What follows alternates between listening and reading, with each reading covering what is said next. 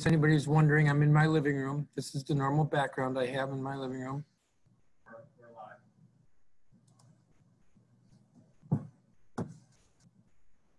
live. I'm calling to order this hearing. This is a public hearing of the Committee of the Whole. Today is Tuesday, September 15th, 2020. The time is 9:09 in the morning. This is a hearing of the Committee of the Whole that is being hosted on the Zoom video broadcast platform. So it is being conducted virtually.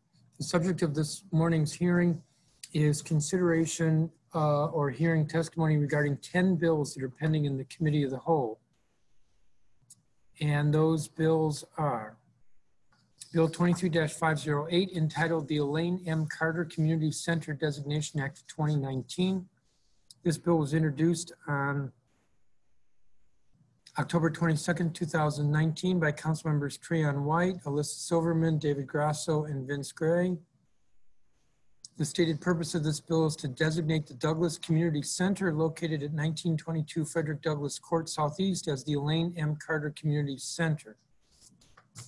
The second bill is Bill 23-532, entitled the Dr. Montague Cobb Way Designation Act of 2019.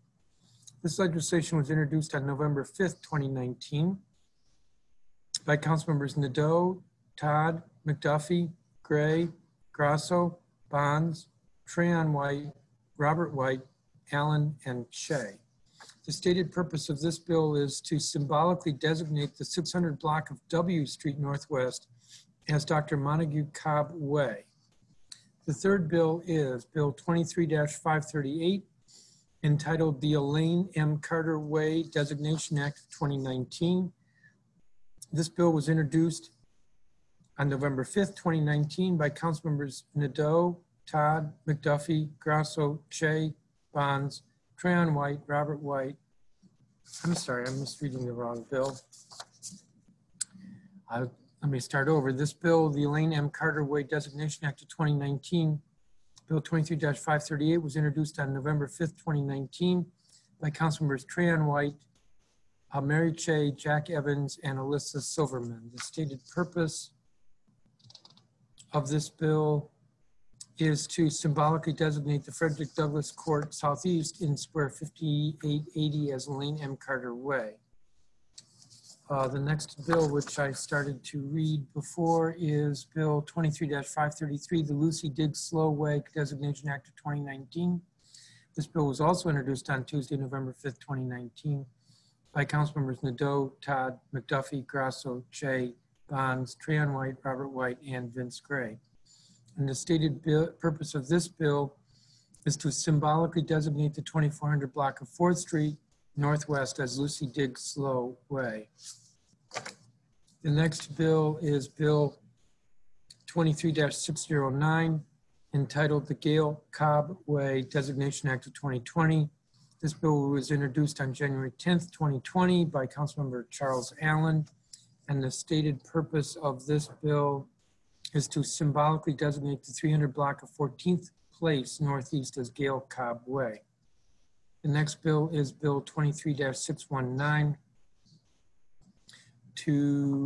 which is entitled Lafayette Pointer Park and Lafayette Pointer Recreation Center Designation Act of 2020. This bill was introduced on January 21st, 2020 by Councilmember Todd. The stated purpose of this bill is to designate Lafayette Park, which is located at 5900 33rd Street and Quesada Street Northwest as the Lafayette Pointer Park, and designates the Lafayette Recreation Center as the Lafayette Pointer Recreation Center. The next bill is Bill 23-680, which is entitled the Cecilia's Way Designation Act of 2020. This bill was introduced on February 27th, 2020 by councilmembers Allen and Nadeau. The stated purpose of this bill is to symbolically designate Wiltberger Street Northwest between S Street and T Street Northwest as Cecilia's Way. The next bill is Bill 23-787, which is entitled the Black Lives Matter Plaza Designation Act of 2020. This legislation was introduced on Monday, June 15th, 2020 by council members Grasso, Robert White, Che, Allen, McDuffie, Bond, Silverman, Nadeau, Todd, Gray, and myself.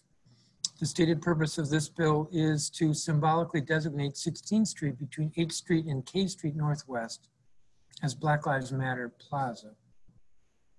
I'll note that this has already been designated as Black Lives Matter Plaza symbolically through emergency and temporary legislation, but this bill would be the permanent version.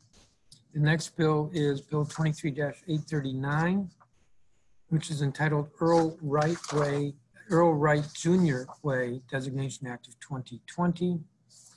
This legislation was introduced on July 8th, 2020 by Councilmember Todd. And the stated purpose of this bill is to symbolically designate the 3800 block of 10th Street Northwest between Quincy, Randolph, and 10th Streets Northwest as Earl Wright Jr. Way.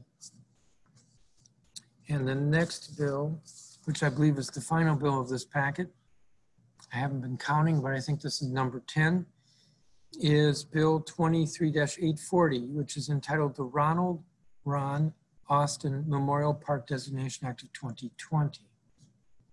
This bill was introduced on July 8th, 2020 by Councilmember Todd.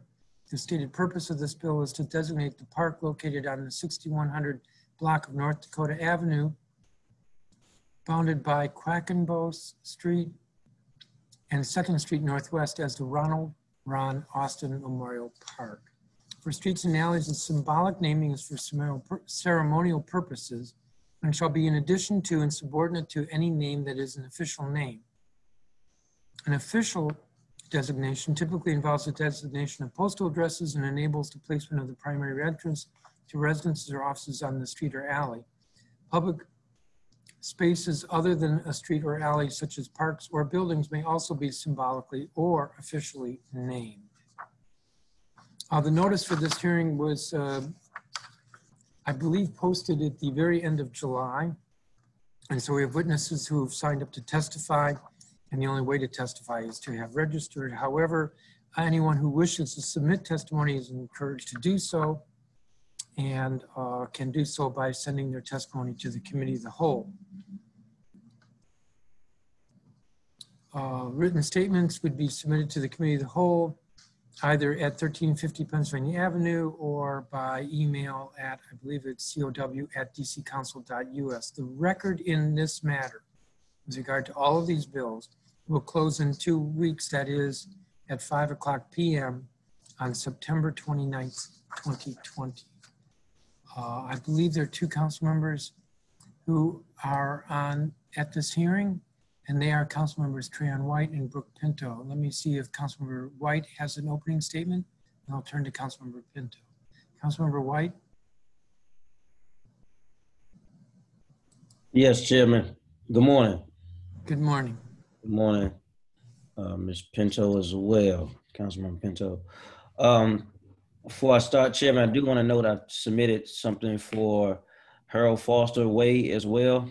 I was hoping to get that on the agenda today as well. While you're checking into that, I'll keep going.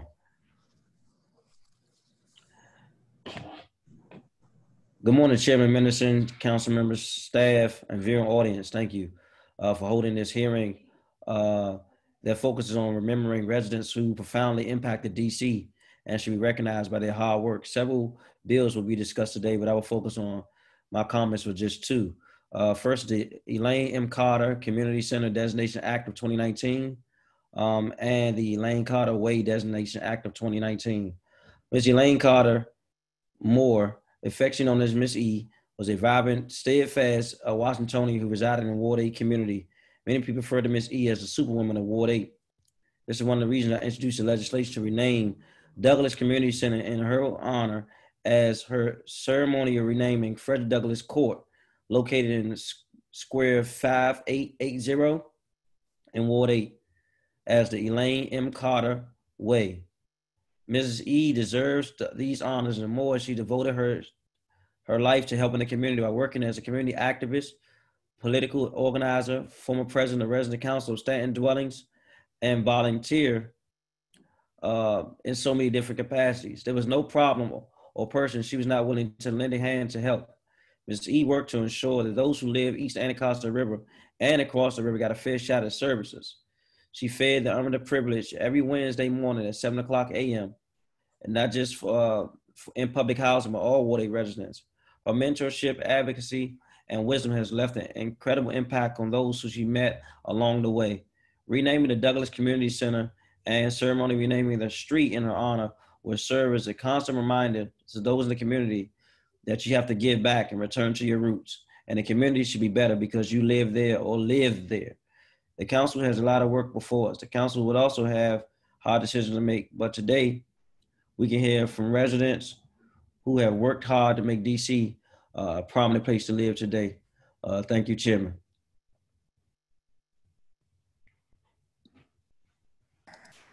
Thank you, Councilmember White. And if you would submit a copy of that statement to us, we can include that with the legislation. That would be helpful. Will do. Councilmember Pinto, do you have an opening statement? Sure. Thank you so much, Chairman Mendelson, and congratulations to the families and all of the wonderful people who are commemorating with these designations in our city today. I just want to speak for a moment about Black Lives Matter Plaza located in Ward 2 to honor and commemorate the summer's widespread call for criminal justice reforms and racial equity. The council is moving forward with the ceremonial naming of Black Lives Matter Plaza. And this has been a gathering place for a unique call to action for governments at every level and citizens to challenge ourselves to come together and work to root out our systemic racism. And here in the district and throughout the country, we must ensure that every resident, no matter the color of their skin, is treated with dignity and respect and has an equal opportunity to succeed in today's society. And while commemoration is important, I think we all know that it is not a sufficient step in and of itself. And contributing to this effort is the District of Columbia's Police Reform Commission, which will continue to examine police practices in the district and provide evidence-based recommendations for the reforming and revisioning of these practices. I've been following along the Commission's progress and look forward to receiving their recommendations in December. And as our protests continue throughout the city, let us all please remember to treat one another with respect and be mindful that any outliers of non-peaceful activity will not be tolerated. And let us also remember that BLM Plaza continues to be home to residents, small businesses, hotels, and restaurants. Let's demonstrate that we can and will call for change in a peaceful and respectful way, and let's not allow the distracting talking points of chaos to undermine our larger goal of justice. Thank you so much, Chairman. Thank you, Councilmember Pinto. And if you would provide us a copy of the statement, we can include that in the record as well. Sure. Councilmember White, we checked, and the only legislative measure that we see on the Legislative Information Management System, LIMS, is a ceremonial resolution for Harold Foster, and that has already been approved. Is there something else that we're not seeing? I'll get my staff to check and follow up with you after we finish this process, but it's supposed to be a ceremony street naming. Okay. Please follow up with your staff because we're not seeing it in LIMS. All right. Thank you. So let me turn now to each of the bills in turn. The bills are in numerical order. So we start with 508 and end with 840. Our process is that we will call witnesses who've registered to testify on each bill, and then at the end of the hearing, we will recognize or have testimony from government witnesses. There are two government witnesses. So the first bill is 23-508, Elaine M. Carter Community Center Designation Act of 2019. I'm told that Lakeisha Gaden contacted us today to testify. If she is here, if she could proceed.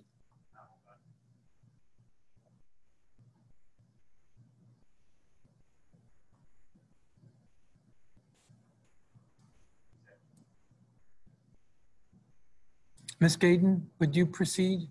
And I believe we have folks limited to 3-minute testimony. Good morning. Can you all hear me? Yes, and good morning. Oh, good morning. Good morning, council and all participants. My name is Lakeisha Gayton, and I'm speaking on behalf of the Carter family. In reference to both bills, this statement is for both. I will start. On behalf of my family, I am eager to let everyone know that my mother, Elaine Carter, is worthy of recognized. My siblings and I shared our mother with the community. My mother gave to all who needed help and to those she thought needed help. There were times when she took food from our refrigerator to help someone. We all thought she shouldn't have and spoke to her about it. Her answer always was, "God will bless me for this," and shut up. There was a time when a young lady came to the house crying, asking for help because her baby had died from SID, from SID. And she didn't have the money to bury her, and she did not want to burn her baby, cremate. My mother prayed with her and told her that that was not going to happen. She made calls for donations and went to every door in our community, and she gave up her entire disability check to help this mother. Everything worked out fine, and the baby had a funeral. She even created a virgin center in the community where the children came to do their home.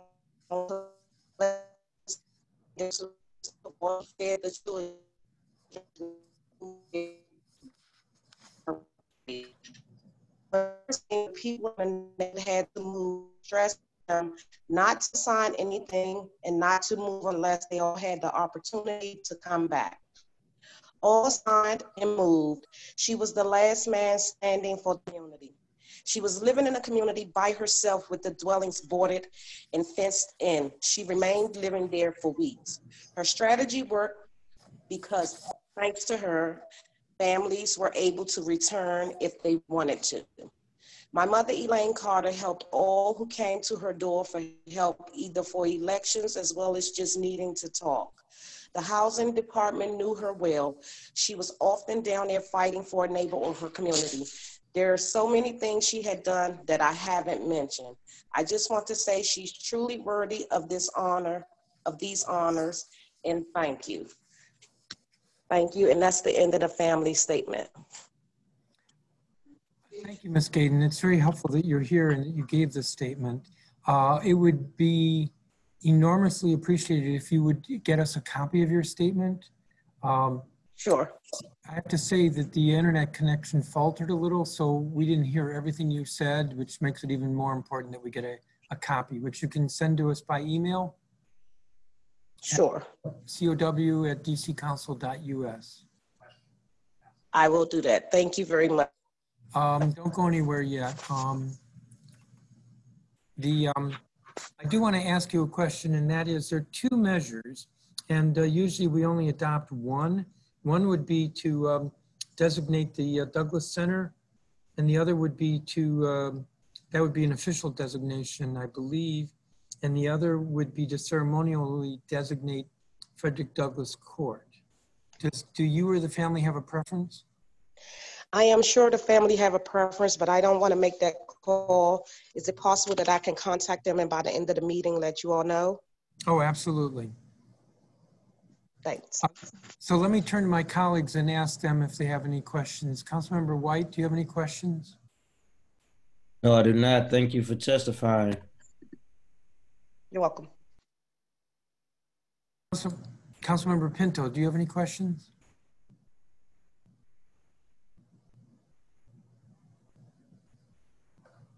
Councilmember Pinto? I don't think so. No, I don't have any questions. Thank you, Chairman. Okay, thank you. Let me just check with my staff real quickly.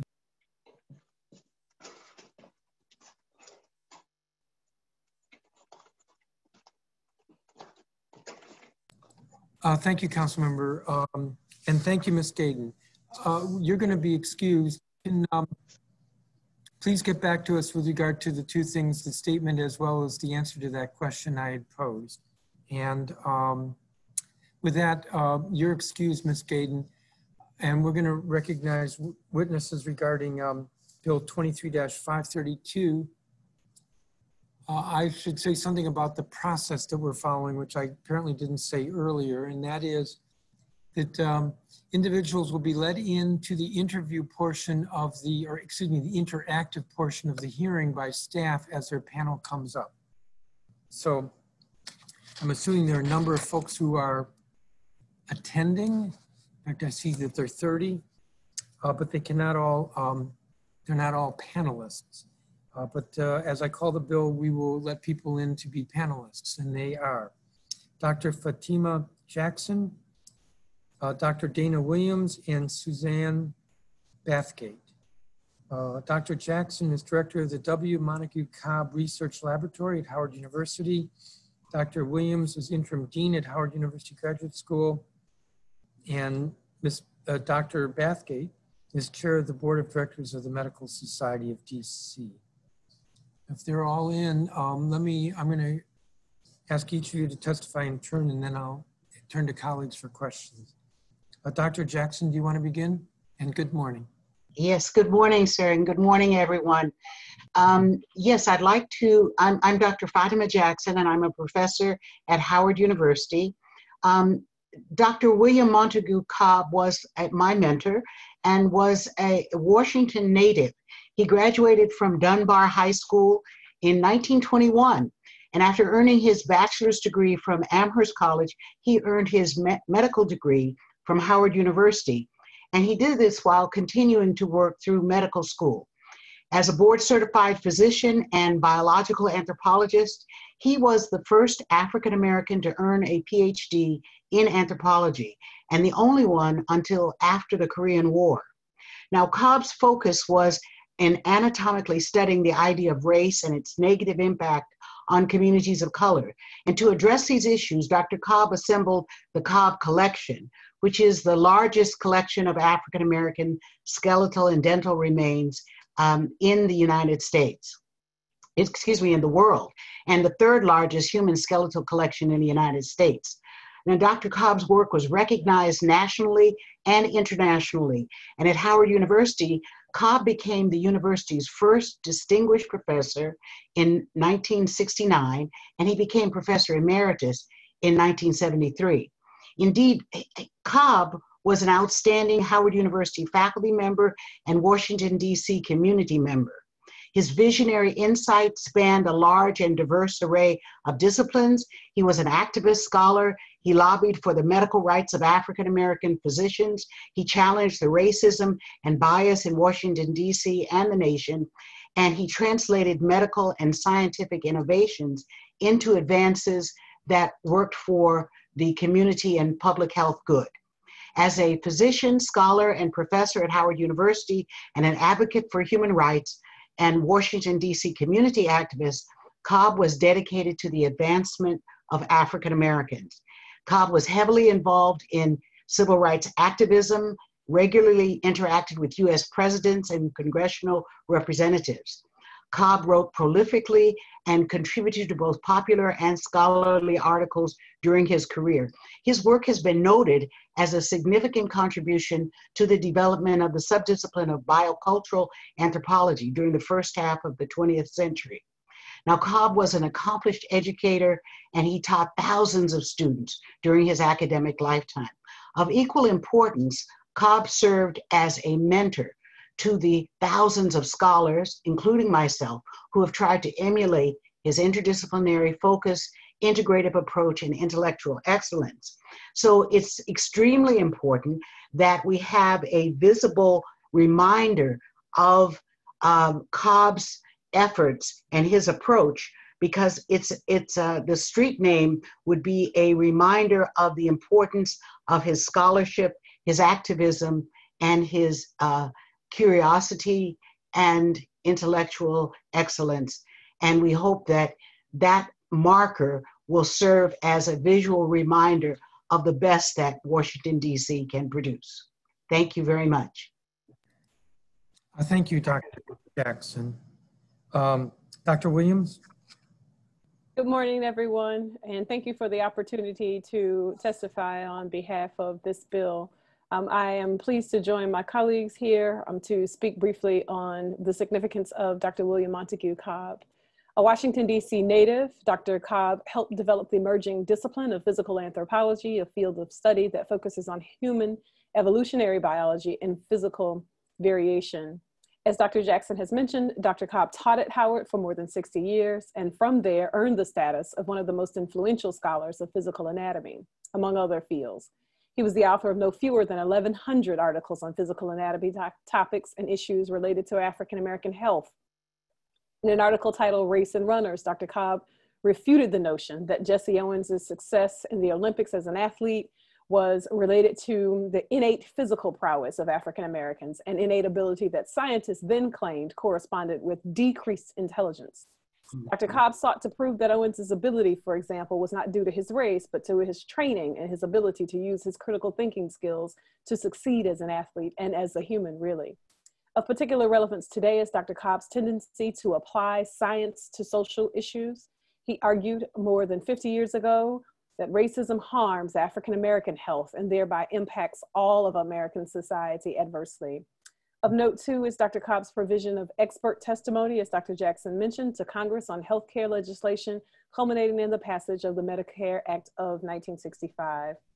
Accordingly, I am pleased to support a bill to designate the William Montague Cobb Way, especially in this moment where African-Americans and people of color are disproportionately impacted by health issues in the DC area and beyond. Thank you. Thank you, Dr. Williams. Dr. Bathgate. Good morning. Thank you, Chair Mendelson and council members for the opportunity to testify today. During the day, I'm a maternal fetal medicine specialist at George Washington University School of Medicine and Health Sciences and associate professor there in the Department of Obstetrics and Gynecology. Outside of my work capacity and the capacity I'm testifying today, I am the chair of the Board of Directors of the Medical Society of the District of Columbia, MSDC. MSDC supports the efforts to symbolically name the 600 block of W Street Dr. Montague Cobb Way. Others will list the numerous reasons why Dr. Cobb is worthy of this honorific, but I wanted to highlight a few important ones from a medical perspective. By his own estimates, Dr. Cobb trained 6,000 health professionals at Howard University. His work in anthropology plus medicine showed that Black and white children's brains developed in the same way, dispelling a horrible myth that Black children were intellectually inferior by birth. He was a leader in the National Medical Association and the Medico-Chirurgical Society of DC, MedChi DC, and he was a child of the district, born here and educated at Dunbar High. The district's medical history is incredibly rich and is underrepresented in honorifics in the city. For instance, Dr. Charles Drew, pioneer of effective blood transfusion and blood banks, was a district native. The American Medical Association itself was founded with the assistance of district physicians, 3 of whom served as presidents of the association. MSDC urges the district government to include physicians and medical professionals in the lists of Native Washingtonians to recognize throughout the city in new ways. We especially urge the council and Bowser administration to consult with our MedChi colleagues to ensure that the history of Black medicine in the district is appropriately recognized. I welcome any questions that you may have, or you may contact the MSDC office at 202-466-1800 or hey@msdc.org for follow-up questions. I thank you for the opportunity and urge you to pass this bill. Thank you. Thank you, Dr. Bathgate. Thank you, each of you, for your testimony. Dr. Bathgate, we have a copy of your statement. Dr. Williams and Dr. Jackson, I don't believe we have copies of your statement, and I really urge that you get it to us, which you can do by email so that we can include it in the record. I do not have any other questions for you. I don't see that there's any issue with our approving this bill, but we'll see what the government says at the end, which I think is favorable. Let me turn to my colleagues. Councilmember Trayon White, if you're still on the call, or Councilmember Pinto. Maybe that they both have left. I do not have any questions for you, so I appreciate your testimony. It's helpful, and thank you. And with that, you're excused, and we're going to turn to the next bill, which is Bill 23-533. Lucy Diggs Slowway Designation Act of 2019. We have two witnesses, Dr. Dana Williams and Dr. Amy Yoba. And I apologize for mispronouncing that. Dr. Dana Williams, who just testified and will be testifying again. That's why I'm still seeing you. In addition to being the interim dean at Howard University Graduate School, is the Lucy Diggs Slow Society and interim dean, which I already said. So, and then Dr. Yoba, am I mispronouncing that? Yeboah. Yoba? Yeah. I'll try. Associate Professor of Africana Studies at Howard University, Department of Afro-American Studies. So why don't you begin, Dr. Williams? Thank you again, Chairman, and thank you all again for the opportunity to talk about the significance of Lucy Diggs Slow. Again, my name is Dana Williams. I am interim dean of the graduate school at Howard University, a member of the Lucy Diggs Slow Society, and a member of Alpha Kappa Alpha Sorority Incorporated. Lucy Diggs Slow was trailblazer in so many ways. She was one of the original founders of Alpha Kappa Alpha Sorority Incorporated, the first sorority founded by African-American women in 1908 at Howard University. In 1917, she became the first African-American woman to win a major sports title as the champion for the American Tennis Association's first tournament in Baltimore, Maryland. In 1919, she created the first junior high school in Washington, D.C., and was appointed its principal, a position she held until 1922 when she was appointed the first dean of women at Howard University. She also created and led two professional associations, the National Association of College Women and the Association of Advisors to Women in Colored Schools. I could certainly use the full time that I have here available to talk about the significance of the organizations and the institutions of which Lucy Diggs Slow was critical in terms of being a founder and a member. I will cede that time, however, to Dr. Yeboah, who is herself a Lucy Diggs scholar. So I'm grateful now to support this bill and cannot overemphasize the significance of an appropriate designation of Lucy Diggs Slowway. Thank you. Thank you, Dr. Williams. And Dr. Yoboah? Yes. Good morning, Chairman and Council and committee members, staff, and public viewers. My name is Dr. Amy Yeboah. I'm an associate professor in the Department of Afro-American Studies at Howard University. And I'm also working on a forthcoming book on Lucy Diggs Slow. In alignment with our university president, who sent in a testimony, the Howard University Student Association president, who also sent a testimony, and Dean Cruz, the Dean of the School of Social Work, who also sent a testimony. I also support the Lucy Diggs Slow Society petition for Lucy Diggs Slowway.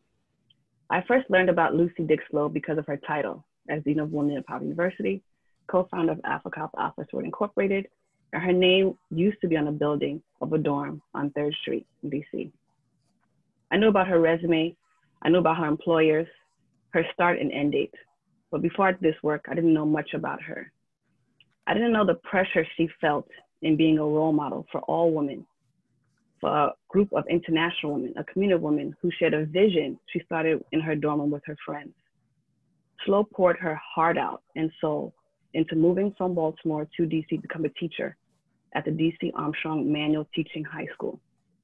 I didn't know what guided her to become the principal at the nation's capital's first junior high school. Slow carefully selected every teacher, staff, curriculum, activity, and she made it her personal goal to know every student and their families, just like Dean Williams says. But also didn't know how much work and how little pay she put into coming to Howard to be the Dean of Women, how that impacted her life up into her death, and how she dedicated all her work to create a pathway for women in higher education. Even as an educator, she's extremely motivated to not only address the issues that were dealing with her students at Howard, but she was also motivated to address the social issues that plagued Black families in supporting the creation of the School of Social Work at Howard University and becoming board members to many DC organizations, such as the YWCA, Associated Charities, and the National Youth Administration. I didn't know that she was asked to be a college pastor joined the 5th African Congress and was invited frequently to the White House to talk about issues that dealt with African Americans.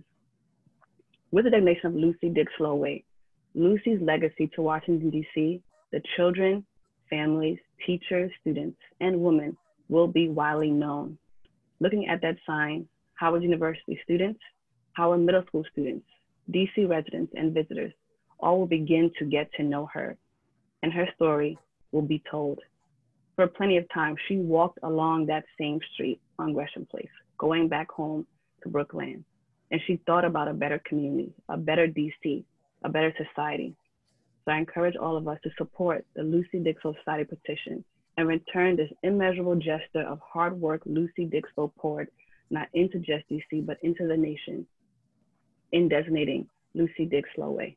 Thank you. Thank you. And I apologize for struggling over your name because I think trying to pronounce somebody's name is important as a show of respect. So I apologize for that. It would be helpful to the committee if we have your written statements. We did receive some other materials, including from Dr. Frederick, who, as you know, is the president of Howard, and there was a petition. But your statements would be helpful as well. I think one of you said that there used to be a dorm named after her. Could you say more about that? So Howard's campus on 3rd Street in Ward 1, there used to be a dorm named after Lucy Dixell. It was 2 years ago. It was resold and now becoming private property. So it used to be a college dorm. It was given to Howard University by the government at the time. So Howard students used to live in that dorm named after her. And so because it's transferred to the private sector, it's lost its name. It's lost its dorm affiliation. I think right now it's being named just a SLO, but at some point the name was taken away from it altogether. It was called something else. But I believe community members came together and positioned that at least part of her name be associated with the building. But we would like her full name and her full legacy to be not just associated with the building and the street, but also the historical fabric of DC, for all to remember. Yes. All right, thank you. I see that Councilmember Charles Allen has joined us. My guess is regarding a different bill, but I'll recognize him if you have any questions on this bill. Councilmember Allen. Thank you, Mr. Chairman. I know I just logged in. I did want to be able to speak just to two. And you have multiple measures today, so there were two in particular in Ward 6 that I wanted to be able to speak to. So I don't have any questions about this specifically, but whenever the moment's right, I'd like to just make a statement about the two that are in Ward 6.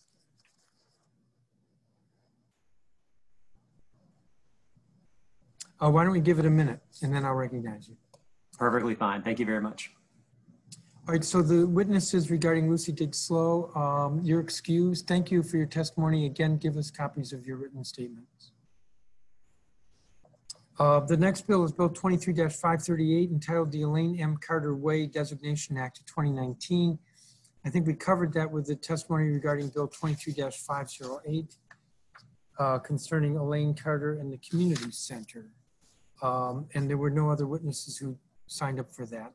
The next bill is Bill 23-609, the Gail Cobb Way Designation Act of 2020. There were no witnesses who signed up for this bill. It was introduced by Councilmember Allen. Let me recognize him now. Thank you very much, Mr. Chairman. And I'm glad I was able to log in just in time for this. This is certainly, and I'm going to speak to, while I talk to Gail Cobb Way, also speak to one other Ward 6 renaming as well, if I can, just so that it can be incorporated. I want to thank you for holding this hearing. I also want to thank all the public witnesses who are testifying today, because there's a lot of namings taking place. And I wanted to speak in particular about two of them. One is Gail Cobb Way, which is what you're about to reference, which is Bill 23-609. And I also wanted to make comments on Cecilia's Way, which is Bill 23-680, both of which I introduced. Briefly, let me talk about Gail Cobb Way. And let me step back to just for a second. General.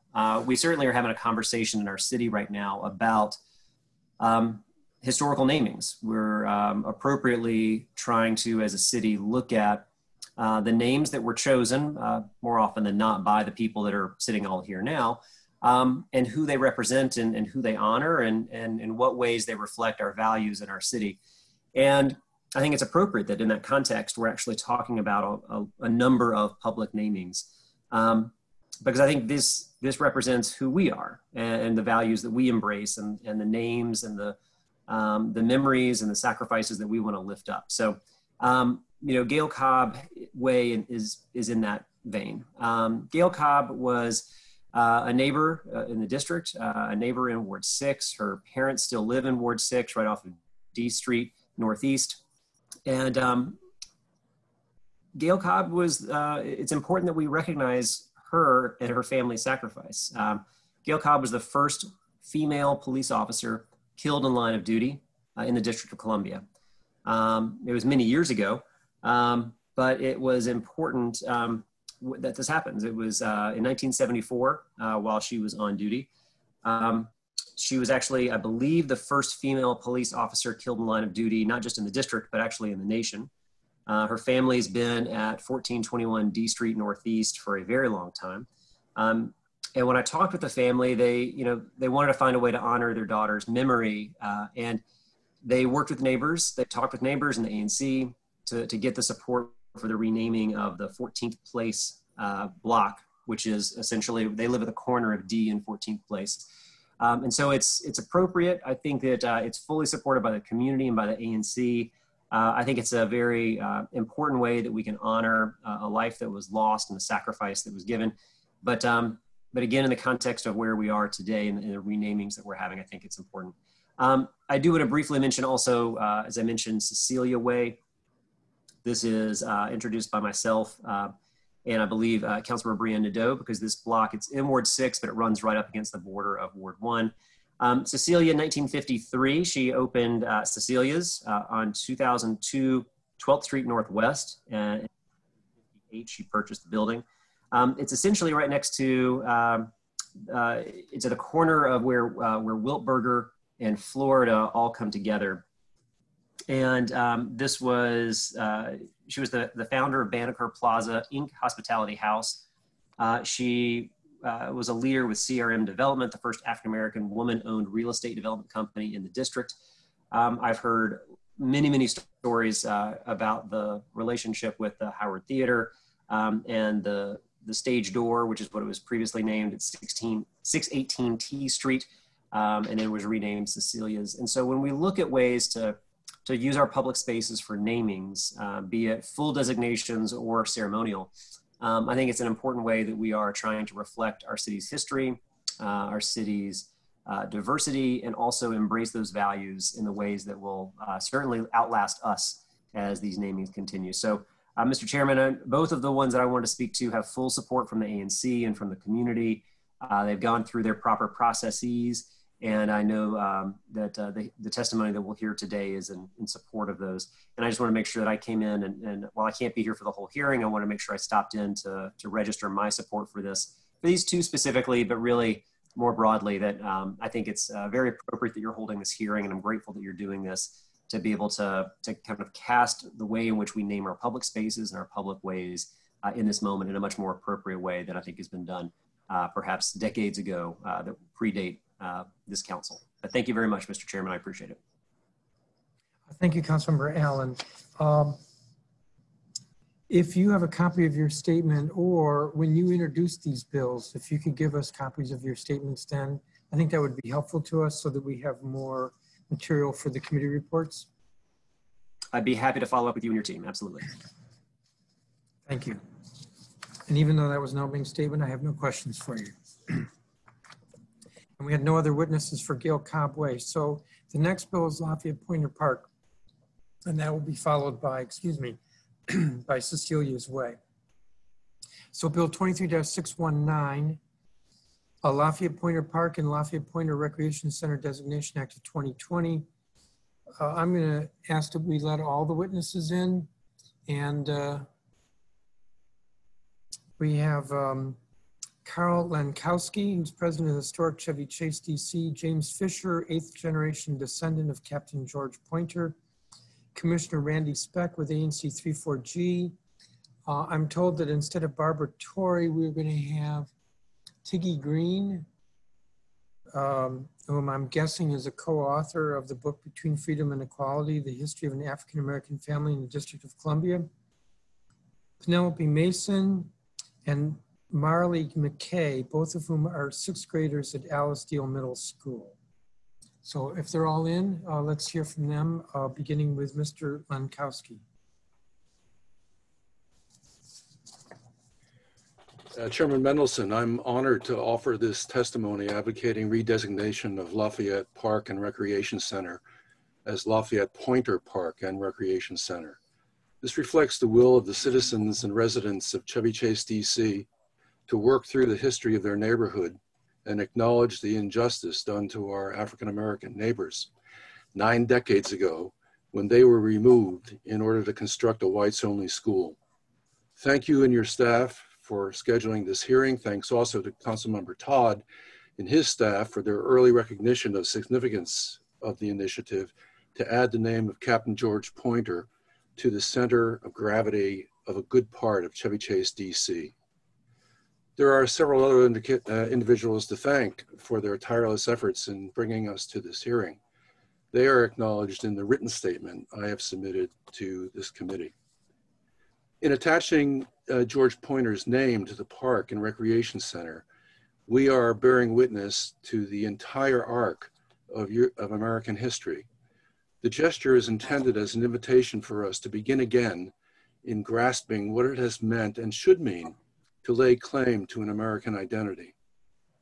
Lafayette Pointer is a story of amnesia and reawakening. Chevy Chase was created at the height of Jim Crow as a white enclave. The Pointer descendants shared the fate of other non-white neighbors. The 1940 census shows that within a single generation, the only vestiges of the neighborhood's African-American population were the domestic servants in single-family residences and the custodial staff in Connecticut Avenue apartment houses. George Pointer, born into slavery in 1773, purchased his freedom while working for George Washington in building the precursor of the C&O Canal. Pointer's granddaughter, Mary Harris, settled on Broad Branch Road in the 1840s. 2 of her sons fought with the Union Army and were wounded in the Civil War. The Pointer family dispossession came in 1928, when the burgeoning Chevy Chase neighborhood outgrew its first all-white elementary school. The Pointer descendants' land was conveniently chosen for the new school project. Therefore, for our neighborhood, the act you are considering today is more than a redesignation. It represents a rededication. With the signage we hope the city will contribute, we can begin again to understand and act on the requirements of neighborliness embodied in faith statements and in our nation's founding declaration. Some may claim that changing the name of a park accomplishes nothing, but I and my colleagues of historic Chevy Chase, DC are convinced that change begins with awareness. Lafayette Pointer will be a constant reminder that something of note happened on these grounds, a deliberate act of invidious discrimination that immediately impacted the Harris and Moten families and other Pointer descendants, but also compromised the broader community. More than a matter of expiation, we hope that this act will contribute to a new resolve to reimagine our city and the role of our neighborhood in it. Mr. Chairman, thank you very much. Thank you, Mr. Lankowski. Mr. Fisher.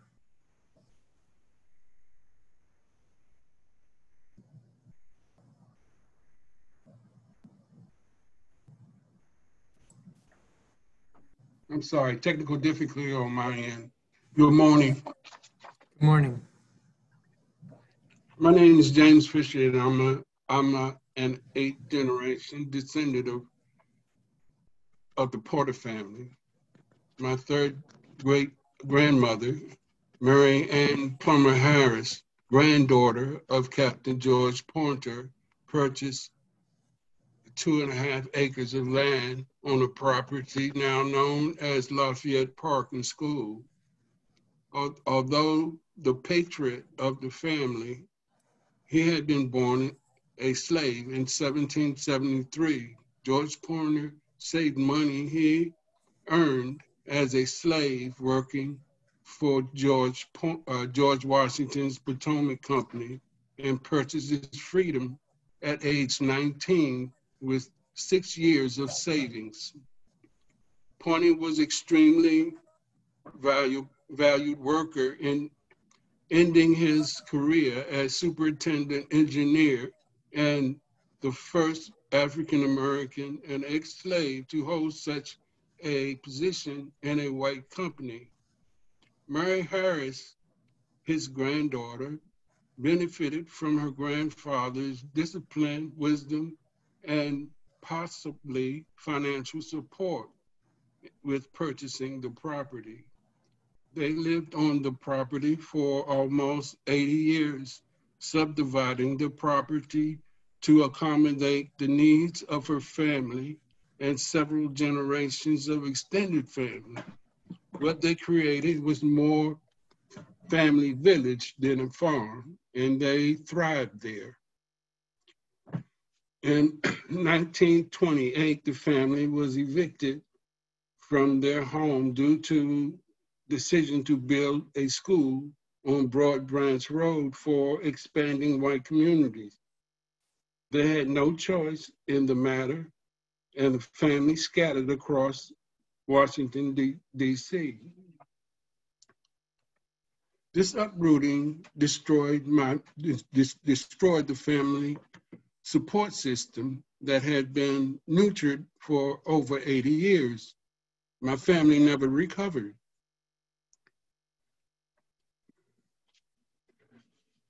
Renaming the park and rec center Lafayette Pointer Park will rightfully plant a seed of historical truth for the unknowing current and future residents of Chevy Chase Center. I've been approached by some residents in Chevy Chase community, puzzled, asking why didn't they know a Black family lived on the parkland. Thank you. Thank you, Mr. Fisher. Commissioner or Chair Randy Speck. Thank you, Chair Mendelson and council members for this opportunity to support Lafayette Pointer Park and Lafayette Pointer Recreation Center Designation Act of 2020. I'm Randy Speck, I'm Chair of ANC 34G, and I submit this testimony on behalf of the Commission, which approved unanimously the attached resolution to my testimony supporting this bill in July 2019. This recognition of the Black heritage in our neighborhood is long overdue. There were thriving Black communities along Broad Branch Road and in Reno City well into the 20th century, but they were displaced to make way for schools and parks that would serve the remaining overwhelmingly white community. Consequently, most residents today are oblivious to this history and its consequences. One step will be to change the name of this prominent park to honor Captain Pointer and his descendants. Our ANC also recently asked the National Park Service to remove the name of the racist Francis Newlands from the fountain at Chevy Chase Circle as one step to renounce past injustices.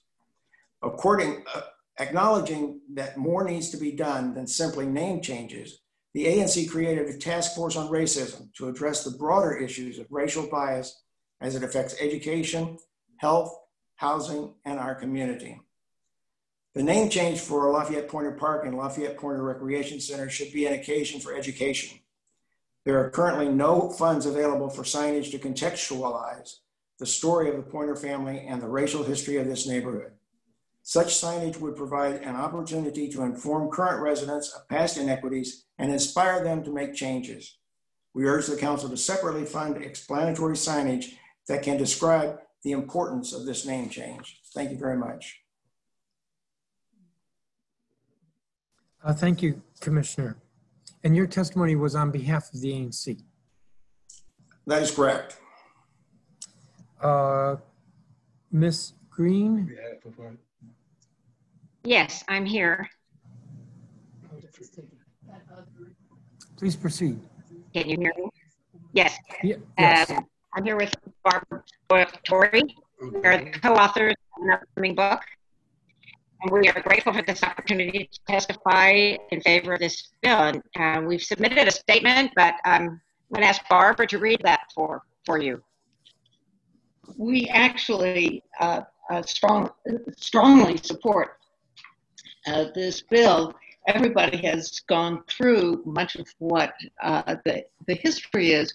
I think the one thing we could add is that there's a real synergy between adding George Pointer's name to Lafayette's name. They were both men living at the same time. Lafayette actually was a strong abolitionist. And as other people have said, George Pointer was had been born a slave, bought his freedom, worked all of his life on the Potomac Canal, and became actually a supervisory engineer at the end of his career, long after George Washington had died. Therefore, the two names actually are supportive of each other and historically. Anyway, we've submitted our testimony, and we'd be glad to answer any questions. Thank you, Ms. Green. I don't believe we have a copy of your statement, so that would be helpful. And is the book, Between Freedom and Equality, the History of the American Family, is that about George Pointer? The book is going to be published next spring by Georgetown University Press. And it will detail all 8 generations of George Pointer's descendants. Okay, interesting. And are the 8 generations, are they all around the District of Columbia or scattered throughout the country? You know, we were able to follow a fair number are still here in the Washington area. James Fisher and his partner Tanya Hardy actually had a reunion, their first reunion after they read some of our research. And so we know that a fair number are still in the DC area. The reunion was held at Lafayette Park, yes. Interesting. Mr. Fisher, do you want to add to that? About upward of 80% of George Pointer ancestors still remained in the DMV area. Interesting. And when was the reunion? That was in 2015. Interesting.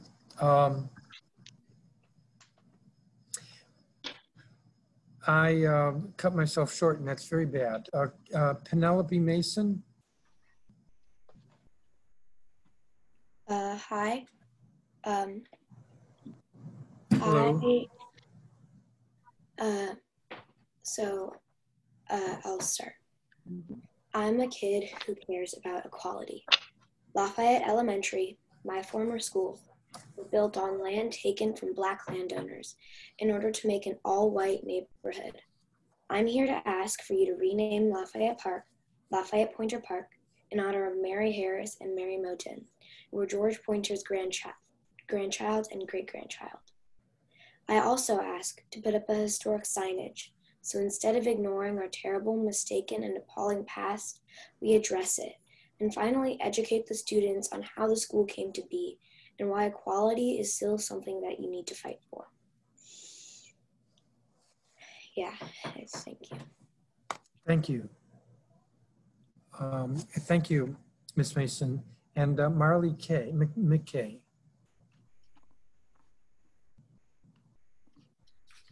Good morning, Chairman Mendelson and honorable council members. I am Marley McKay, a former student at Lafayette Elementary School.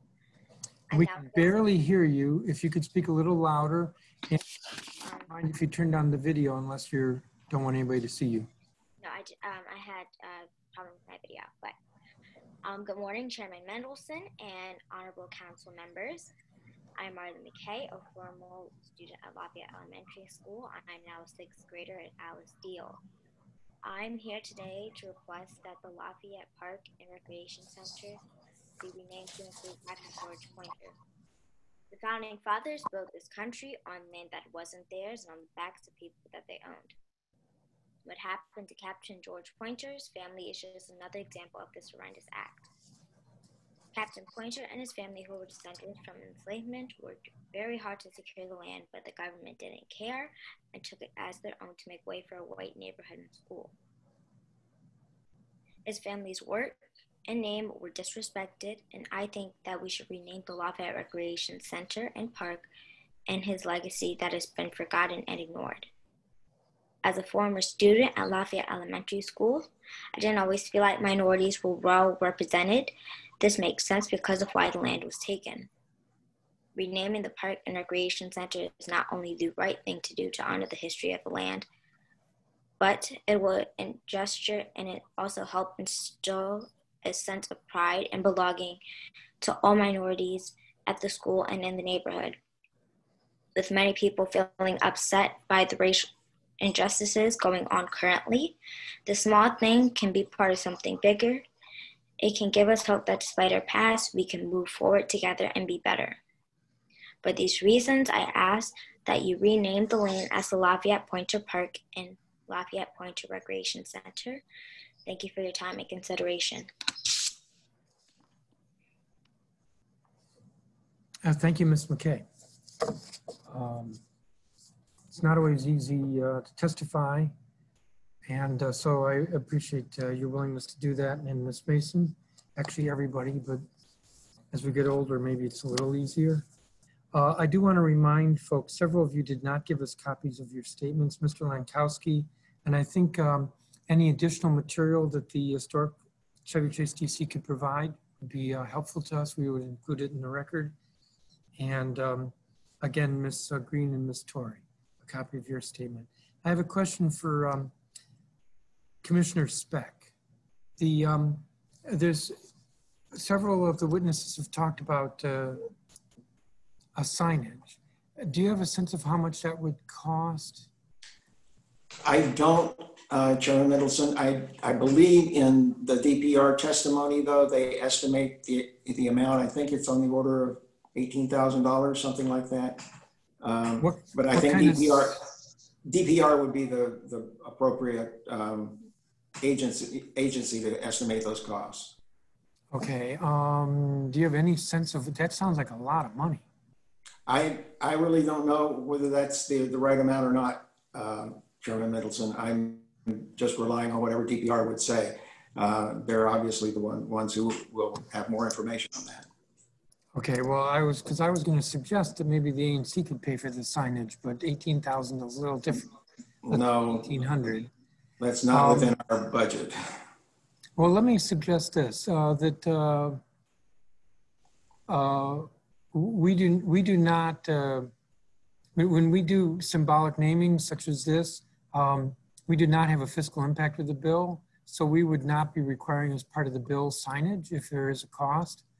But I would urge that the ANC come back to us next spring when we have the budget and remind us that we ought to put money in the budget to pay for signage. I think that would be a way to get it done. We will certainly do that. With regard to the signage, we have been working with the National Park Service to create some signage for Chevy Chase Circle and the naming of the fountain there. And I think that's really an important aspect of all of this, is that we use this as an educational opportunity. And signage will be critical, I think, to making this effective. And certainly the ANC will come back to the council if we think that additional funding is necessary. Yes. Well, yes, I want to urge that, because that will, we will forget and you will remember and you will remind us, and it's not a lot of money, so we ought to be able to fund it. And I have to say that I agree that signage is important. If you're following this hearing, we have 10 bills. The bills are naming different things, and they're after people that are largely unknown. who are largely unknown. And signage would help to explain, just as somebody takes the time here to testify and explain why a name like Mr. Pointer or the Pointer family is important. That's lost on most people, and signage, I think, is important to make the point. Just a moment, please.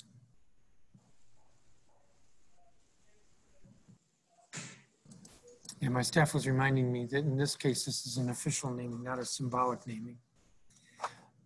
I do not have any other questions for any of you.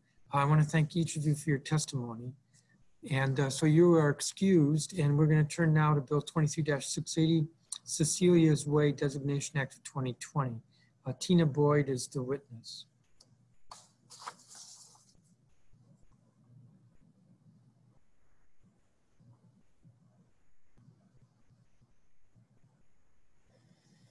I believe Ms. Boyd is coming into the witness room now. Mute. Should be there. If you could turn on your video, that would be great. And Here I am. Hi. Okay, if you could speak a little louder, that would be helpful. Chairman Middleton, thank you for conducting this hearing regarding the symbolic name designation of Wilbur Street to Cecilia's Way. Ms. Cecilia Scott was my mother, and in her honor, I seek the committee's support and ask for passage of B23-680. My mother was a pioneer and stalwart of the Shaw community. Ms. Cecilia Scott was one of the first African-American female business owners on historic U Street. My mother purchased the Stage Door restaurant across from the Howard Theater in 1958. It was later named Cecilia's. Cecilia's was a night spot frequented by Washington's diverse political, artistic, social, and athletic communities. Cecilia's provided excellent food and housing for the many entertainers performing at the historic Howard Theater, and is an integral part and extension of the Howard Theater's great history. In addition to being the proprietor of Cecilia's, my mother and Nadine Winters founded Hospitality House, a home for needy families. She worked tirelessly for her favorite project, which was school shoes, that provided shoes and sweaters for the children in Shaw. Additionally, she established the first African-American woman-owned real estate development company in Washington, D.C.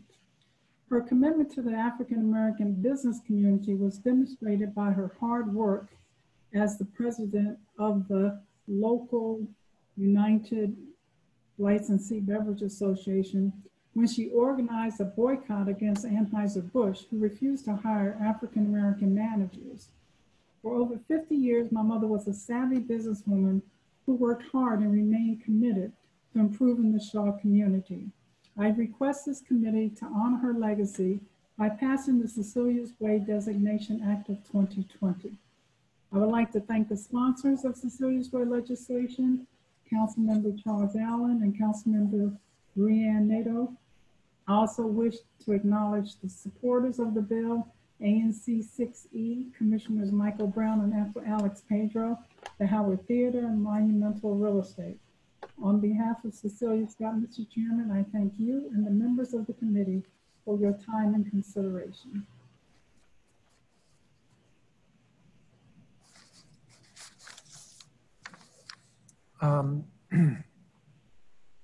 Thank you, Ms. Boyd.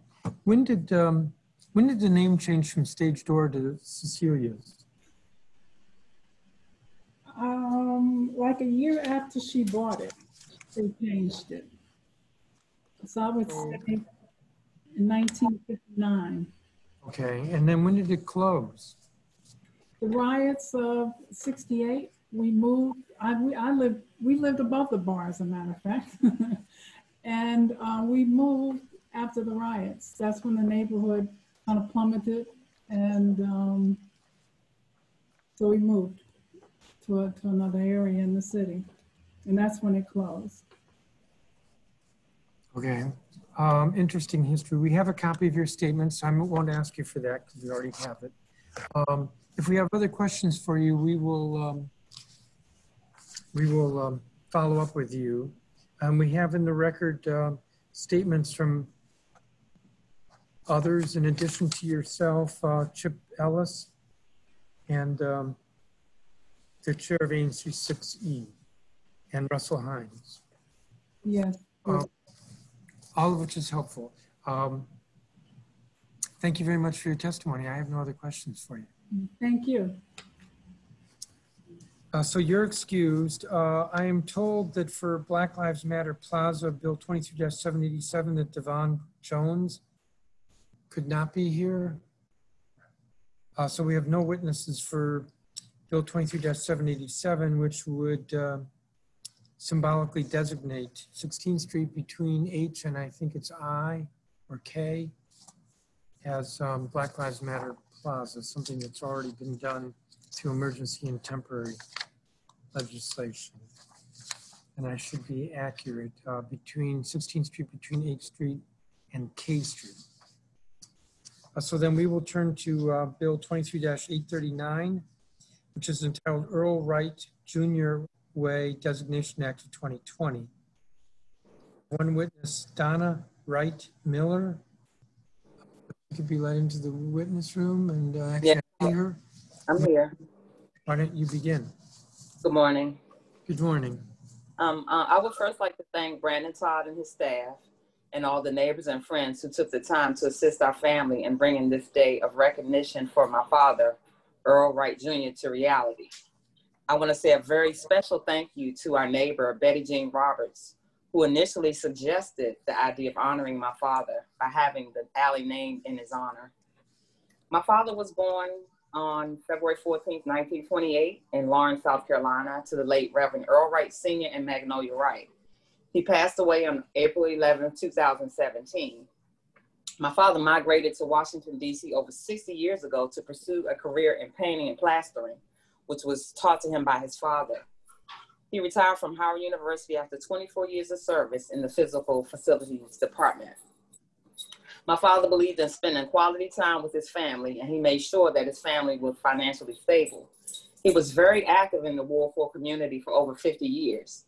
He would assist neighbors and friends with various tasks and would tell you that he had no problem with helping you as long as you helped yourself. The Petworth neighbors knew my father was a jack of all trades and that he was capable of fixing almost anything. He was always available when called upon to assist when needed in the neighborhood. My dad took tremendous pride in keeping his neighborhood alley and streets clean for many years and would often be seen picking up trash in and around the neighborhood. He also enjoyed working in the neighborhood garden located behind our home, where he would frequently cut the grass, prune the rose bushes and weeds while engaging in conversation with the neighbors. My father loved to fish, which was one of his favorite hobbies. On September 20th, 2000, Cortland Malloy featured by my dad in the Washington Post. Thanks again to neighbor Betty Jean Roberts. The article spoke about how my father would catch fish and serve fish sandwiches and dinners to the less fortunate in the Petworth community. The article also mentioned how my dad mentored young men in the community and how he taught them how to plaster and paint. The article further mentioned how my father would often share produce that he grew in the garden with the neighbors. My father was a beacon of light in the Petworth community, and he shared his wisdom with those he encountered. Thank you for considering this matter and this moment in history for my father, Earl Wright Jr. Thank you, Ms. Wright Miller. I don't think we have a copy of your statement. Could you provide that to us, please? Sure. Thank you. And remind me again, your father's connection to 10th Street between Quincy and Randolph? Yes, it's between Quincy, Randolph, and 10th Street Northwest, the 3800 block of 10th Street Northwest, between Quincy, Randolph, and 10th Street Northwest. Yes. His connection to that location? We live at 3828, so the alley is right behind our home, which he cleaned and manicured the garden for years. So it's like 3 alleyway entrances here, but we're at 3828. Yes, okay, I understand.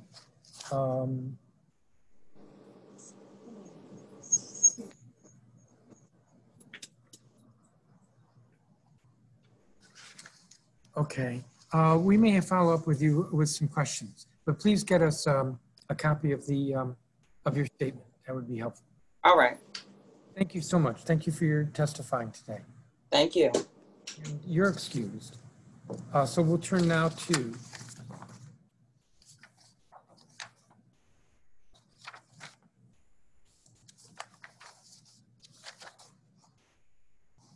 Bill 23-840, Ronald Ron Austin Memorial Park Designation Act. I don't believe we have any witnesses signed up for that. So then we will turn to the government witnesses. Give me just a moment before I actually recognize or rather ask them to testify. But the two witnesses who should be led into the witness room are Ella Faulkner, who is Deputy Director of Administrative Services at the Department of Parks and Recreation, and Lee Goodall, who is Chief of Staff at the District Department of Transportation. So if they could both be let in, give me just a moment. I have a question for staff.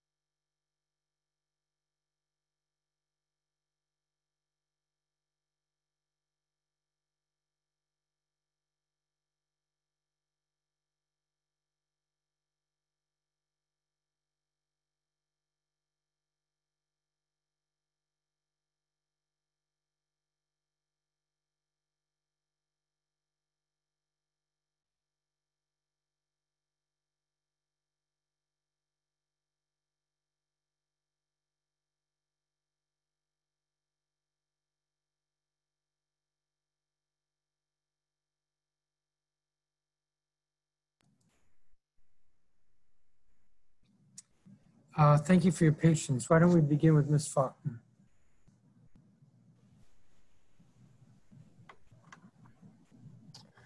Good morning, Chairperson Mendelson and members of the council.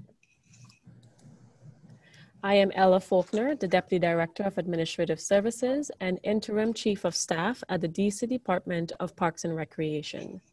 I am pleased to testify today on behalf of DPR regarding 3 bills that would change the names of our parks and facilities. Bill 23-508 would change the name of the Douglas Community Center, presently named for civil rights giant Frederick Douglass, who worked as an abolitionist, writer, editor, and orator, to improve the lives of Black Americans, to the Elaine M. Carter Community Center in honor of the late Mrs. Elaine M. Carter, affectionately known as Mrs. E., a community leader and activist who devoted herself to the well-being of the Ward 8 community.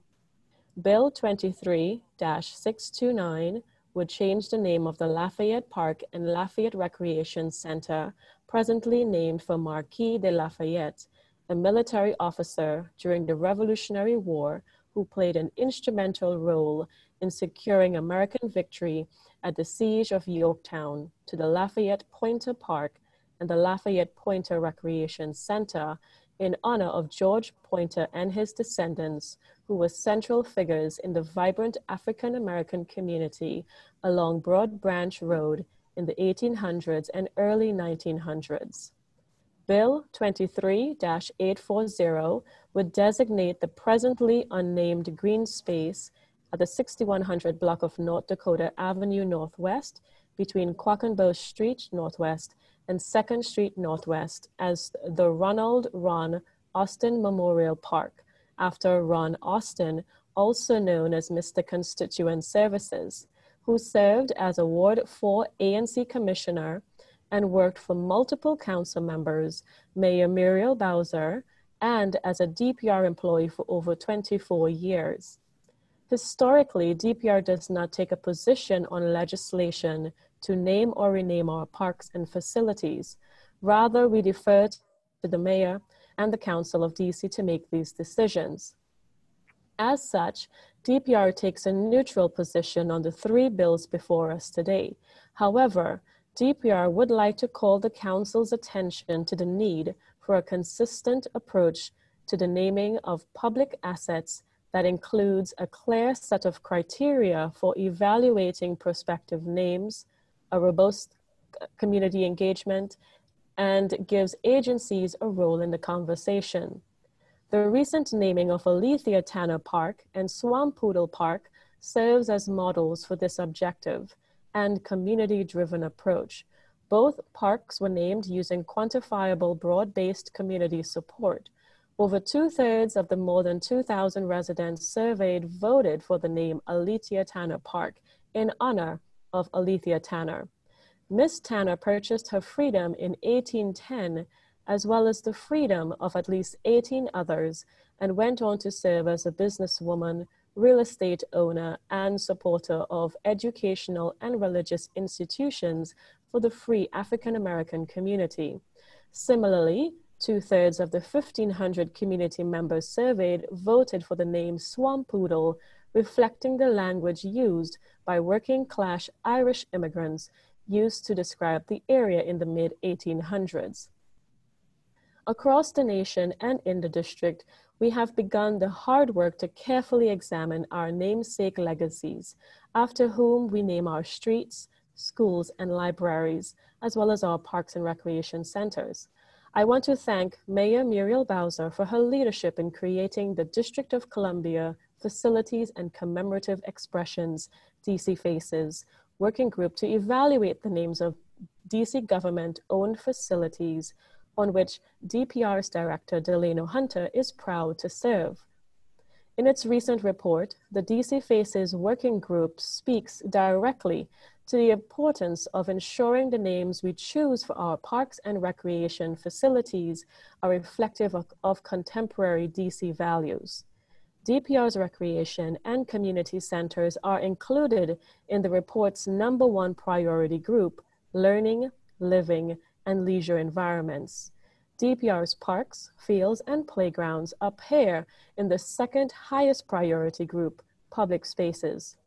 Understanding the core role of DPR parks and facilities in residents' lives, we at DPR wish to ensure intentionality and thought behind the naming and renaming of our public assets.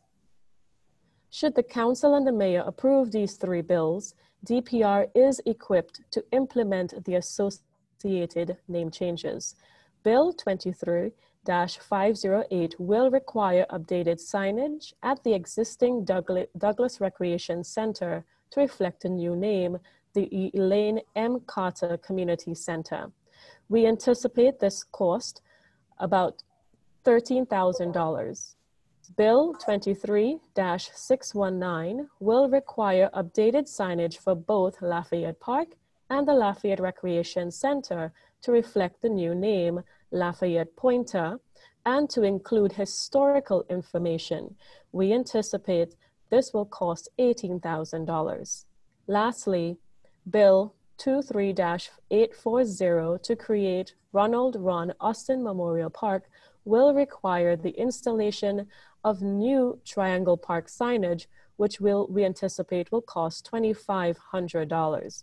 DPR estimates it will cost a total of $33,500 in total for all new signage associated with these three bills. DPR anticipates the ability to absorb these costs within its current budget and has no objections to the proposed designations. I thank you again for the opportunity to testify this morning before the Committee of the Whole. I am happy to address any questions you may have. Thank you, Ms. Faulkner. Mr. Goodall.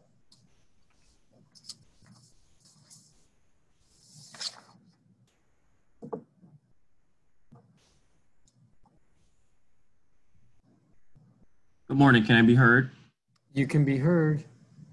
All right, I'll get started. Good morning, Chairman Mendelson, members of the council, staff, and district residents. My name is Lee Goodall, and I'm the Chief of Staff at the District Department of Transportation, commonly referred to as DDOT. I'm here today to present testimony on behalf of Mayor Muriel Bowser and DDOT Director Jeff Meridian regarding 7 bills, which are Bill 23-532, the Dr. Montague Cobb Way Designation Act of 2019, Bill 23533, the Lucy Diggs Slow Way Designation Act of 2019, Bill 23-538, the Elaine M. Carter Way Designation Act of 2019, Bill 23609, the Gail Cobb Way Designation Act of 2020, Bill 23-680, the Cecilia's Way Designation Act of 2020, Bill 237-787, the Black Lives Matter Plaza Designation Act of 2020, and Bill 23839, the Earl Wright Jr. Way Designation Act of 2020. The stated purpose of Bill 23-532 is to symbolically designate the 600 block of W Street Northwest in Ward 1 as Dr. Montague Cobb Way. For visualization purposes, I have attached to this testimony a copy of a DDOT generated map highlighting the designated street. In fiscal terms, the cost of each installed sign for this designation is approximately $190, $65 for sign fabrication, and $125 for sign installation. Sufficient signage requires 2 total signs, totaling $380.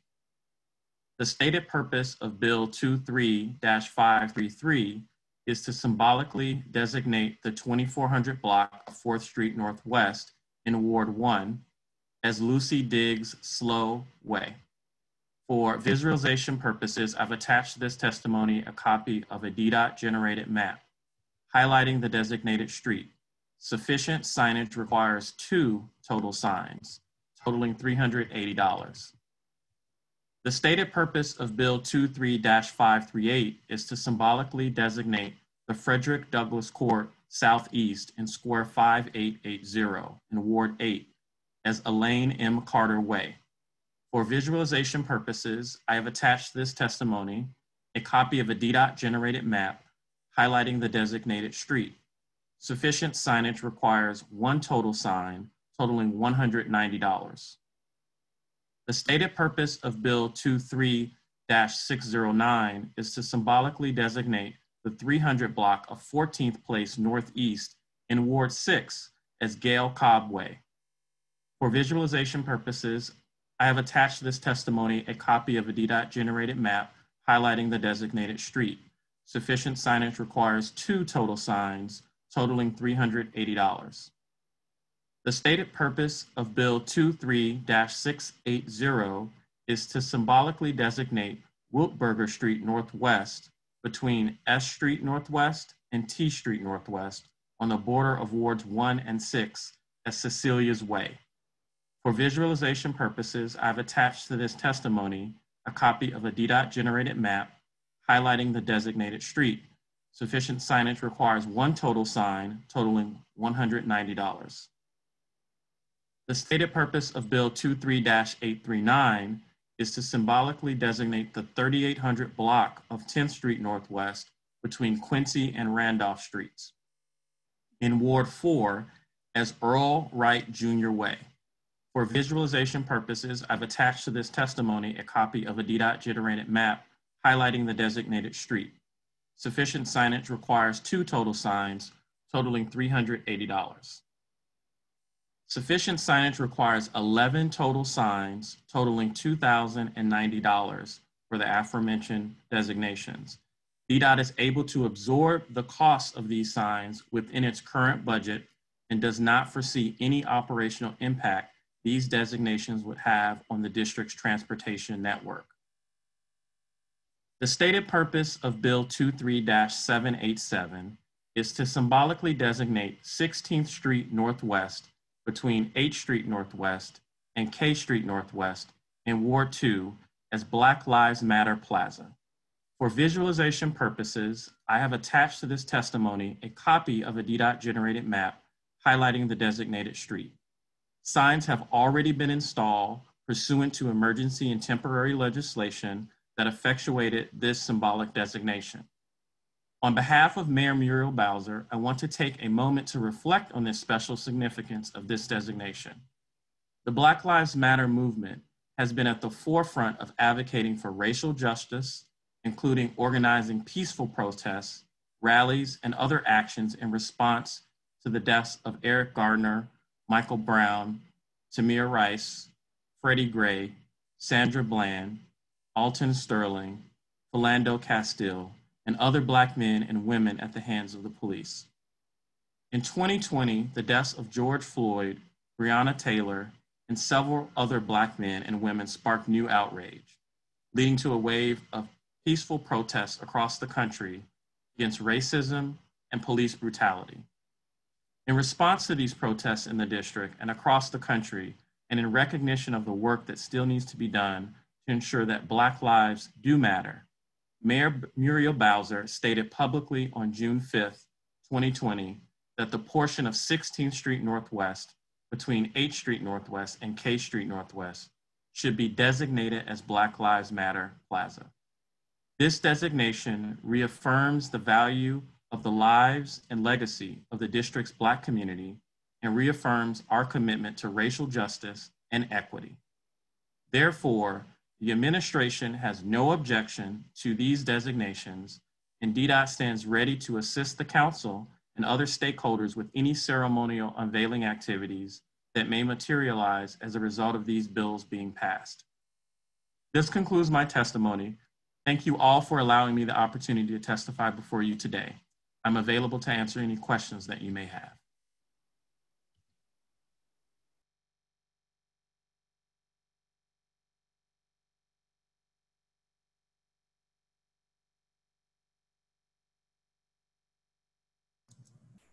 Thank you, Mr. Goodall, and thank you, Ms. Faulkner. I do have a few questions for you. And I'm a little, let me see, I got paper all over the place here. That's the problem with 10 bills at once. Ms. Faulkner, the law requires that we have plats for official names, and what we received from you or DPER was historical plats, not new ones. Can you work with the surveyor's office to get us plats? Absolutely. We'll work on those. Thank you. And Mr. Goodall, DDOT takes the position that the administration has no objection to these designations. Ms. Faulkner, your testimony says that the department is neutral. Is that on behalf of the department or on behalf of the administration? So that is on behalf of the department. We want to have a more consistent and inclusive approach to renaming. We want to include our community members because we've seen that there is great benefit in the 2 recent parks that we've recently opened, which is Alethea Tanner Park as well as Swampoodle. We want to ensure that there is a consistent approach to renaming. Well, has the department adopted a written procedures or process? We are actually working on that currently. And when do you think that will be done? Well, you know, it's going to take some time for us to all come together, and because also we do want to include our sister agencies, Office of Planning, in this conversation as well. So we are looking to start this process as soon as we can and get something out probably within the next few months. Why would you include the Office of Planning? Not that I have anything against them. Sure. No, But when it comes to your assets, they're your assets, not another agency's assets. So why would you include them? So Office of Planning is a great partner with us. We are actually developing our agency master plan along with them, which is close to the comprehensive plan. And as well, they have the Historic Preservation Office, which we rely heavily on when it comes to historic places, which a lot of our parks are historic. And so we actually rely on them for assistance when it comes to specific locations. So we would include them for being just consistent with the comprehensive plan as well. Well, I could see consulting with them, but if it slows down your process, you know that the DCPS has developed a process for naming. Okay. Do you know that? I did not know that, and we will actually reach out to them to get their feedback on their process. Please, because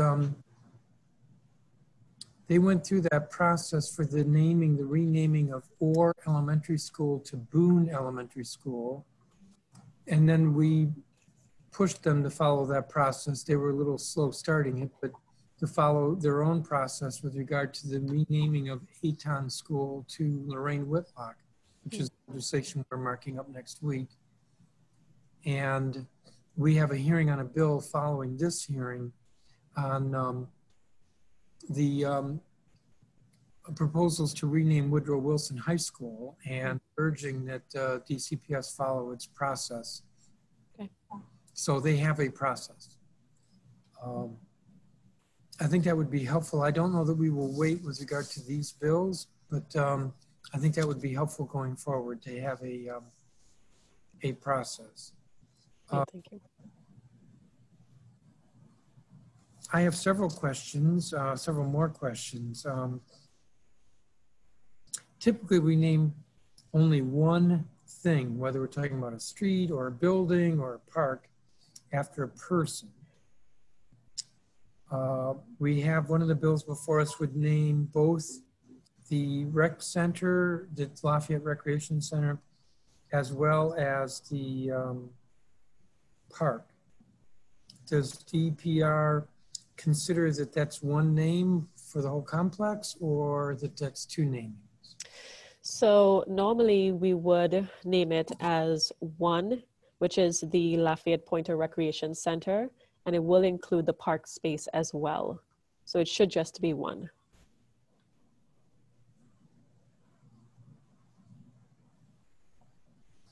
And by naming the center, it includes the park space.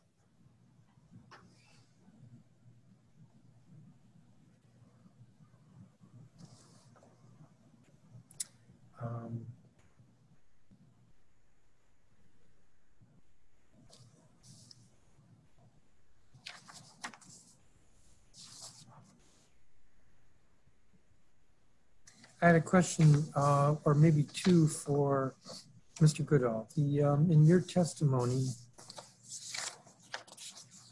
there were two locations where you said only one sign was needed. Cecilia's Way? That's correct. Which you said needs only one sign?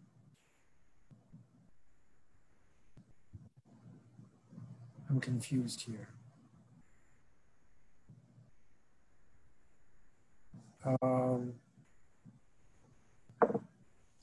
And let me see if I can find the plaque.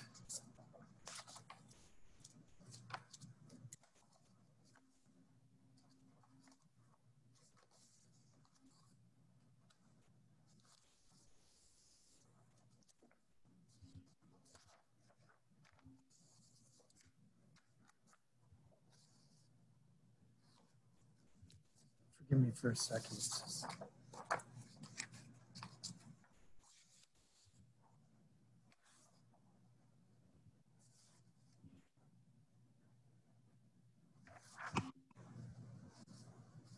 Cecilia's Way would name Wiltberger, symbolically name Wiltberger between S and T. That's correct. Why would that be only one sign? Why not two? One at T and one at S? It's a one-way street, so we typically locate the sign at the entrance of that roadway. Can I ask you to rethink that? My guess is that, I'm not sure which way is the one way, but my guess is that there's a street sign for Wiltberger at both ends of that. That is no, I can absolutely look at that again, but we do typically, if it's a one-way street, we would place it at the entrance of that street for that direction. I'm happy to look at the intersection of the other end to see if there's a street sign there. If there's a street sign there, official street sign there, we can also put the ceremonial street sign at that location as well. My recollection is that it runs one way from S to T. That's correct. That would be north. So you would put the sign at S Street, but for folks who are on T Street or even on Florida, they would not have a clue what that street is called. You wouldn't have Wiltberger there as well. I'm happy to look. I'll have my team look at that intersection. If there is or should be, there may not be currently today for one reason or another, but if there is if there's not a street sign at that intersection, we can look at installing one officially for the name of Wiltberger. And then we can also place a ceremonial sign at that intersection as well. Okay. And then I have the same question for Elaine Carter Way. As I recall, that's a U-shaped, Douglas Court is U-shaped? Yes. So why would you only have one sign? One way again? It would be wherever we place the official naming of the road sign or roadway. It would be the same case. It would be the same situation. But I think that they use to the main street, so there's only one sign at that roadway for that direction.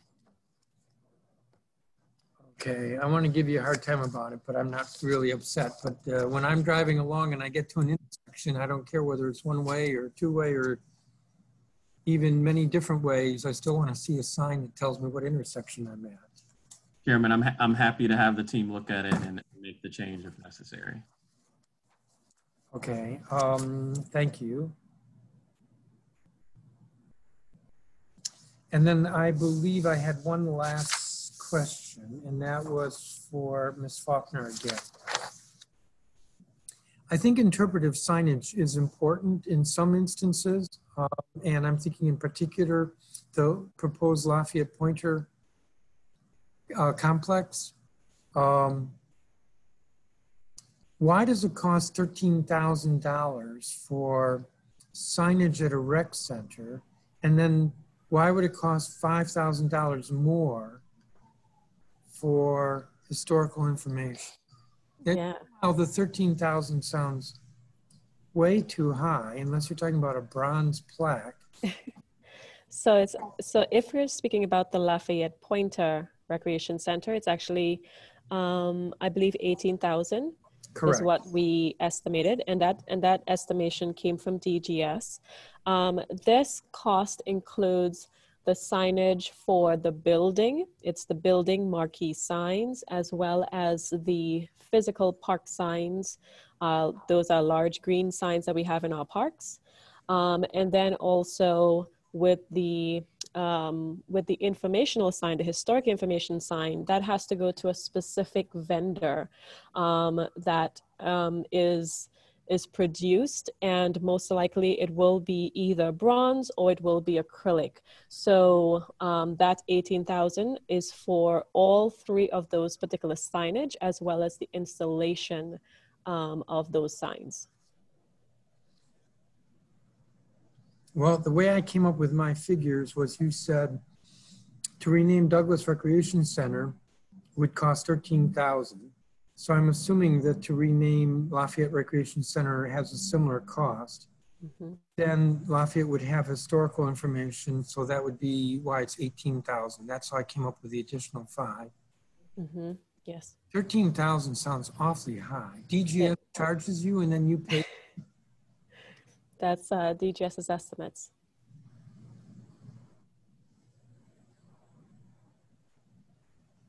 I think you should push back. For the historical signage, that would include text. How would you go about getting the text? So we actually do work with the Historic Preservation Office. They will help us to produce the research and the information that's needed for the signage. Then we will work with the family members. We're going to work with the community members as well as the council on the actual language, and then it's approved as a final submission, and then it gets produced by the signage vendor. Okay, I think that sounds good, and that will cost $5,000, but the basic green signs will cost $13,000. So the park signage, which is the green signs, they normally run about $3,000. The park sign, and I should say that because that Lafayette Park is large, there'll probably be about 2 different signage at either entrance of that park.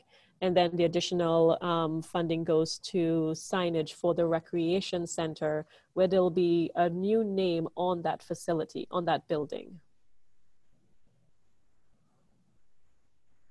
Okay. Okay. For our purposes, you've said that the cost can be absorbed, but I do think it's worth your pushing back on what the costs are. And I think the process you're outlining for the text sounds good. So that there's some consultation, and I do think that text is important. Give me just a second here. I have a question, I think, about Wiltberger. Give me a second.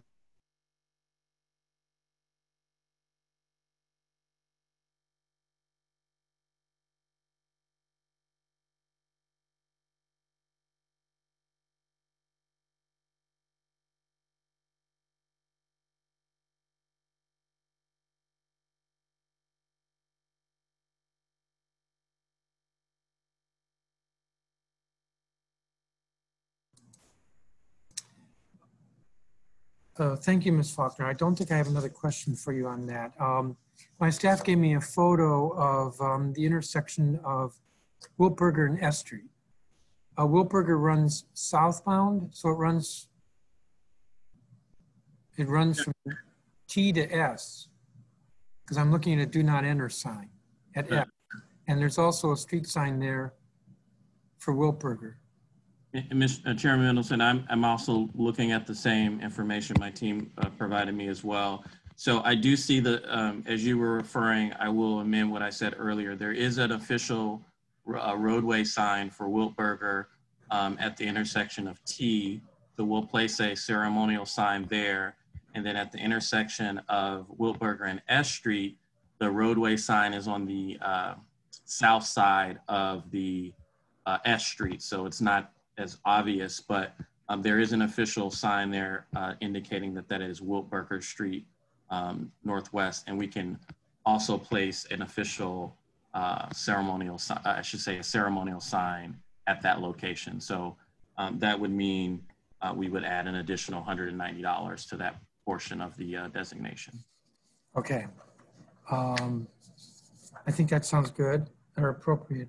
And then the other, which was Douglas, you'll look at that, Douglas Court, being renamed, or rather symbolically named after Elaine Carter. That's correct. And I'm looking to pull it up right now, and we will do the same thing. Okay. Yes, I'm looking at it right now, and we'll have to install an additional official sign to denote it, but we'll do the ceremonial as well so that it mirrors what we're doing at Wiltberger. Okay. Sorry for the confusion. No, that's okay. If I hadn't asked the question, you wouldn't be confused, so I apologize for the confusion. Thank you, each of you, for your testimony. Ms.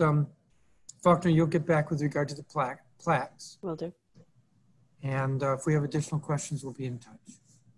Thank you. That's going to conclude this hearing. Again, this has been a hearing on 10 bills that would name officially or symbolically various streets or alleys or recreation centers or buildings. And the record in this matter will be open for 2 weeks for submissions that I've requested, as well as if anybody else wishes to submit statements. So the record will close at 5 p.m. on September 29th. The time is now 11 o'clock in the morning, and this hearing is adjourned.